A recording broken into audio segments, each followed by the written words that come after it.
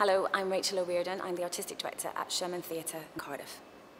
I'm here to talk to you about the fact that we have just won the Olivier Award for Outstanding Achievement in Affiliate Theatre with the Royal Court in London for Gary Owen's play Killology, which was first produced here in the studio, right there, around about this time last year.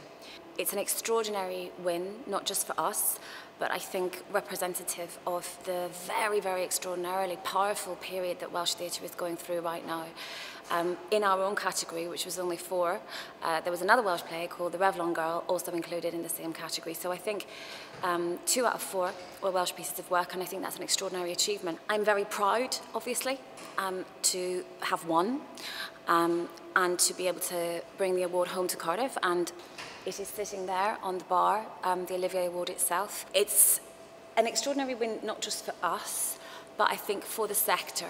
To have the Olivier sitting in this theatre in the capital of Wales is an exceptional event for all of us, because the Olivier Awards are representative of excellence, and they're representative particularly of excellence in London. So it's a very competitive field. The awards are run by the Society of London Theatres.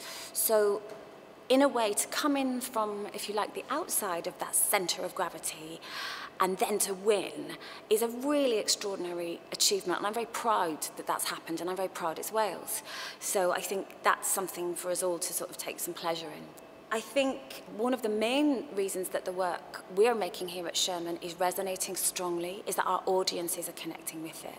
So I think what I'd like to say to our audiences now, more than anything else, is thank you.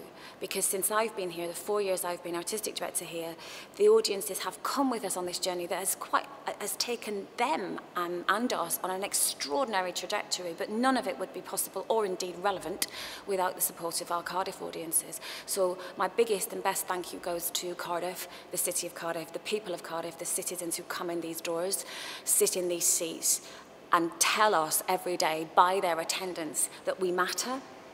And in this climate, where theatre is under siege perhaps, and certainly with funding we are all struggling, to be told as an artistic leader by our audience, absolutely by their attendance, that it matters to them that we're here is encouraging and brilliant.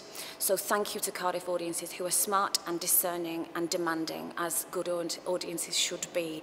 It is our honour to be able to make work for those audiences, and it's our honour to be able to bring that work into London, to compete in an arena with the best of the best of the best, and to win.